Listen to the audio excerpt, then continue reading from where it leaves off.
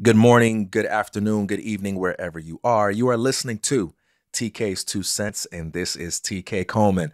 Today, we're going to talk about avoiding cults and rising above labels. Let's dive right in with tweet number one. There are cult like subcultures in every demographic. Recognize them and rise above them. Indoctrination and groupthink is just as dangerous when it's endorsed by your preferred communities. Now, communities are a part of life. Communities are simply places or spaces where you can connect with individuals that relate to you or resonate with you on some level. You might be a religious person and you have a church that you attend. You might be someone who goes to the gym 2 to 3 days a week and you connect with the people that are there and you talk about things that you have in common.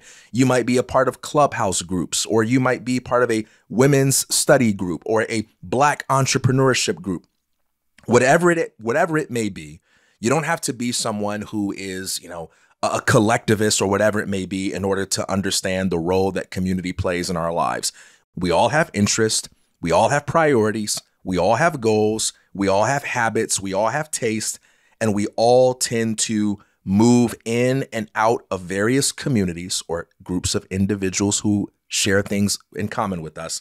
We move in and out of these communities as a part of life.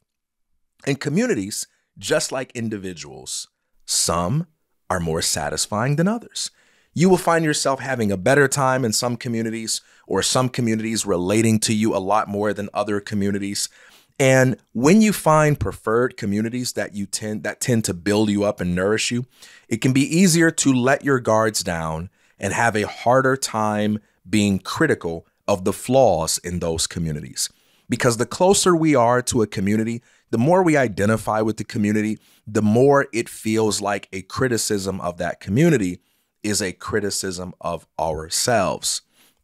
And one of the healthiest things that you can do is develop the habit of pushing yourself to be conscious of the flaws in the communities that you enjoy. Why? Because we automatically do that with the communities that we don't enjoy. Think of it at the level of individuals. If it's a person that you don't like, easy to criticize them. If it's a person that you really, really like, it's a lot more difficult. It's a lot more delicate to criticize them.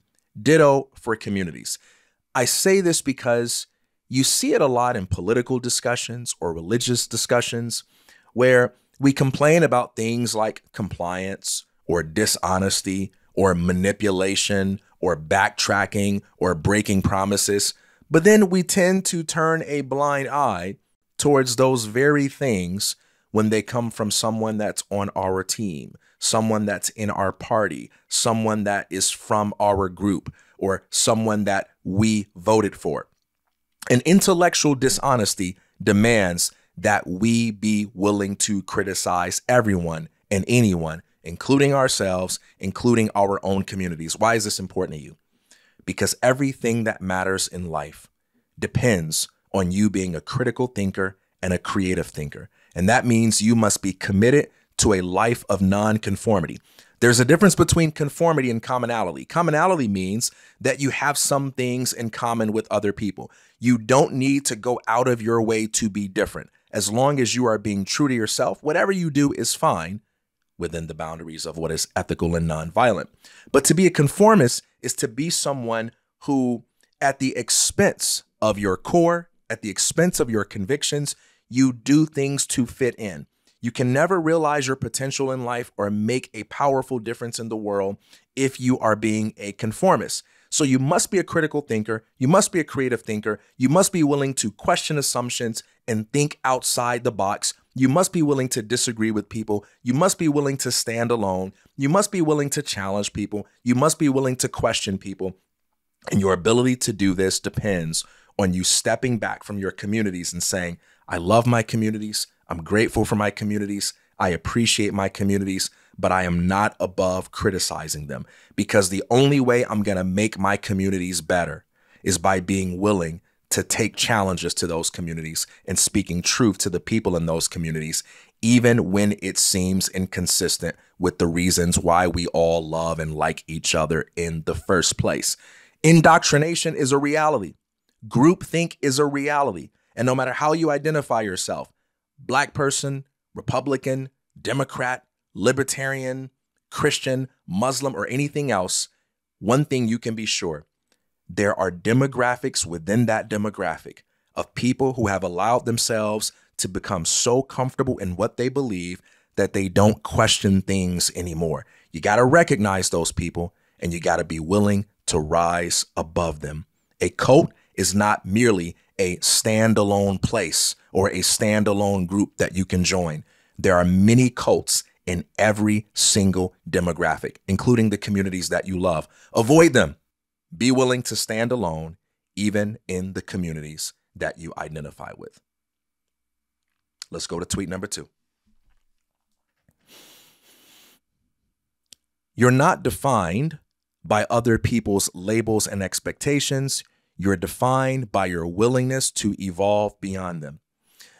The phrase "be yourself" is kind of a tricky phrase because there is a sense in which it's absolutely necessary that you be true to what you really think and what you really want if you're going to be happy, successful, or live meaningfully. But the flip side to that is being yourself isn't always a good thing if the way you're being is unhealthy, if the way you're being is less than what you are capable of being.